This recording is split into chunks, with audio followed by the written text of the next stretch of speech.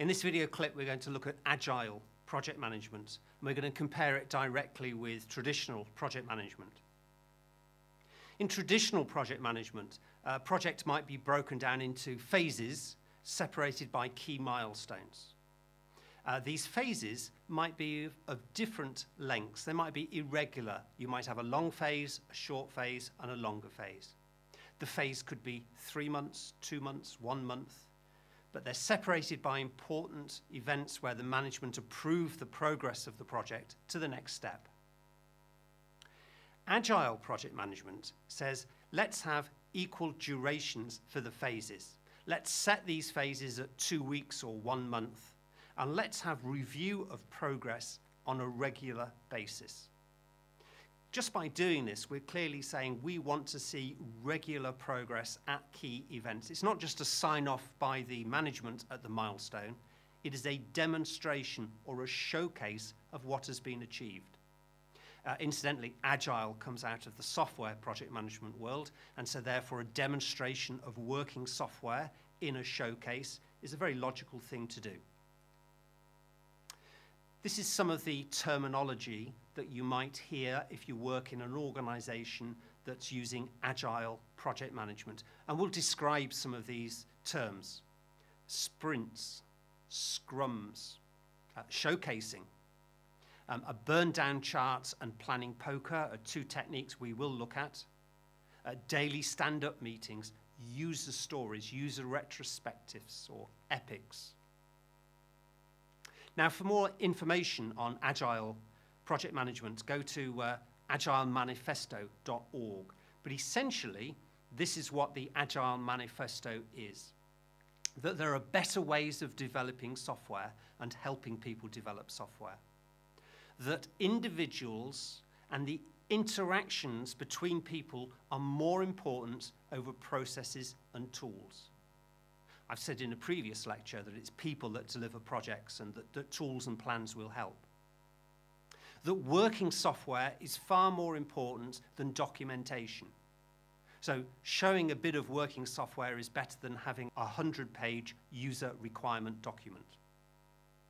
That collaborating with your customer is much more value-added than sitting down and thrashing around a contract negotiation type meeting. So collaboration rather than negotiation. Don't follow a plan for the sake of it, but welcome change, because if the customer is wanting change, it's for a business reason. So let's welcome that change, let's accept it, rather than go through a change management process. Agile is saying that although the things on the right are important, we value the things on the left more. Agile has published a 12-principle manifesto, so let's just read through these. The highest priority is satisfying the customer with continuous delivery of software. So we're going to use those showcases to deliver working software. That we welcome changes from the customer because he wants them for a good reason. And so even late in the development, we're not going to say, hey, that wasn't in the user requirements, that wasn't in the spec, you're going to have to raise a change order, you're going to have to raise a new purchase order, this is going to increase our budget. We welcome changes. Delivery of working software frequently, with a preference to doing that on a weekly or a monthly basis. That business people will work with the software developers. That will work together as a team. We've talked about team working on projects. That we will build the project around motivated individuals. I've suggested that motivated individuals are involved in the planning process. We're going to make sure those individuals have the support, the training, the environment, the facilities, the resources they need to do their job. The most efficient way to convey information is face-to-face. That's not new. We've already suggested that face-to-face communication is more efficient, but it's one of the Agile 12 principles. Working software is the measure of success. How you measure it, lines of code or functionality, but working software is the key measure of success. Sustainable development, we don't mean the green environmental type sustainable here. We're saying we're not going to rush and work ourselves silly in the first month. We're going to work at a pace that's maintainable, that we will keep doing week after week after week. So we're going to pace ourselves, and we're going to have a constant pace indefinitely. We're going to have continuous attention to the technical excellence, and that's going to enhance our agility, our ability to be nimble, our ability to change. Principle 10, very useful one for students here. Simplicity. Maximize the amount of work you do not have to do. Maximize the amount of work you do not have to do. So only do what is really essential. Principle 11 suggests that the best designs, the best system architectures come from self-organizing teams. So all of the stuff we did on leadership and groups and teams and forming, storming, norming and performing, it has a place in Agile. And the team must reflect on what it's learned and change its behavior and learn how to become more effective. So all the stuff we did on project reviews is still important. So in Agile, the phases might be a week long, 2 weeks long perhaps. And we're going to have meetings with the customer to showcase what we've developed at regular periods. And instead of saying to people, you're doing this, you're doing that, you've got to do the other, what we're saying in Agile is, what can you achieve before the next showcase meeting? The customer is coming back next Friday morning.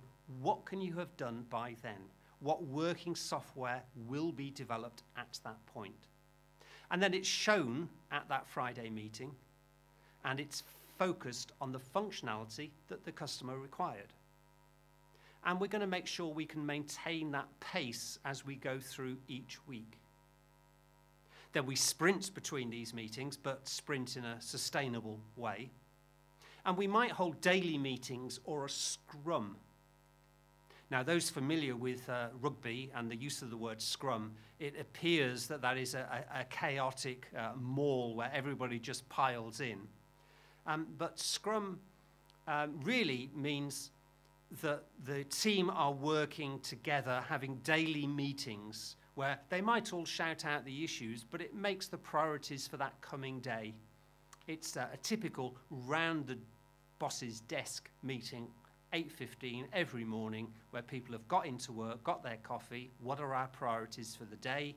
We're going to meet the customer again on Friday morning with a showcase. What is it we need to do?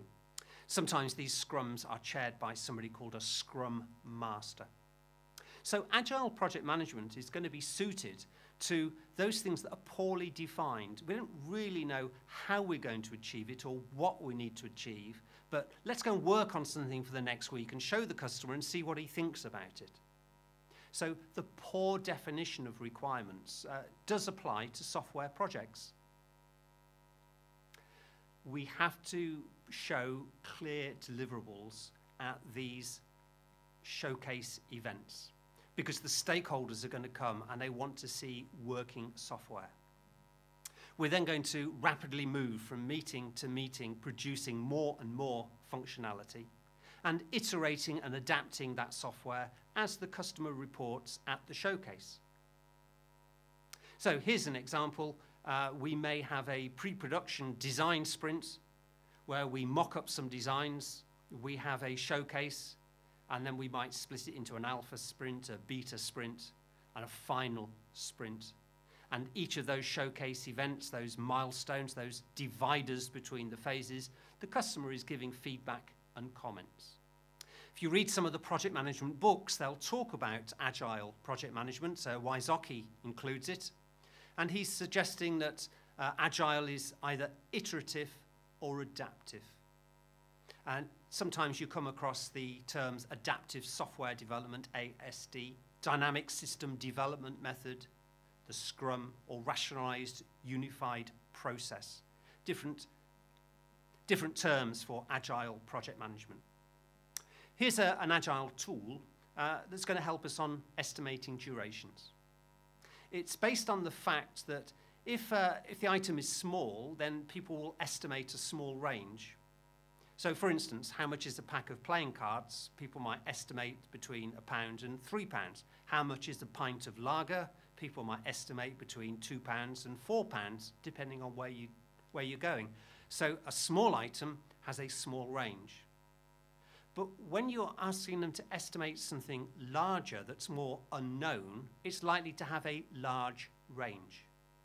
So let's get people to estimate how much it costs to go and buy Monopoly from the shops, and the estimates could be between £13 and £34, quite a large range. How much is a keg of beer? It's going to generate a large range as people think, well, perhaps it's going to be cheap because I'm buying it in bulk, or maybe it's expensive because I've got to buy this keg to hold all of the beer. What people do is they're allocated a Fibonacci number. And the Fibonacci numbers, the two numbers add up to the third number. So 1 plus 2 is 3, 2 plus 3 is 5, 3 plus 5 is 8, 5 plus 8, 13. You ask people how complex they think a situation is, or how much do they think it's cost, or how long it's going to take, and they vote by choosing one of these numbers. You then simply ask people, the smallest number, why do you think it's so easy? You ask the person with the largest number, why do you think it's so complicated? And you have a bit of discussion about that, and then you ask people to vote again. And you keep going through this process as people understand the task, the duration or the cost. They're gaining new information about why somebody thinks it's cheap or easy or short. You're gaining information about why the other person thinks it's difficult or long or hard. And you continue this process until everybody agrees. A second Agile tool is the burn down chart. And this is just a graph that shows how many tasks we wanted to complete, and over the life of the project, how many we've actually completed. And we burn down towards that target. So, Agile project management. It's got a lot of support in the textbooks, more support than critical chain project management, perhaps. It's very suitable when you don't know the durations or you don't know how you're going to achieve something. And this applies to software and IT type projects. And it's got some tools that allow people to quantify what they might be able to achieve in a fixed period of time.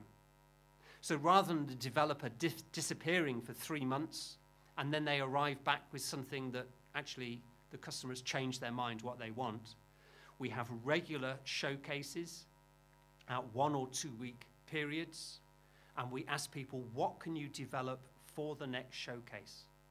And we can ask the customer what's important to them. Disadvantages, it's a whole set of new language, a whole set of new terminology for project management that people might not be familiar with. It requires a culture change in the organization. You have to sort of cascade out Agile project management. What is project management? Because you are going to use terminology that's different. You're not going to ask for dates. You're going to ask for what functionality is required.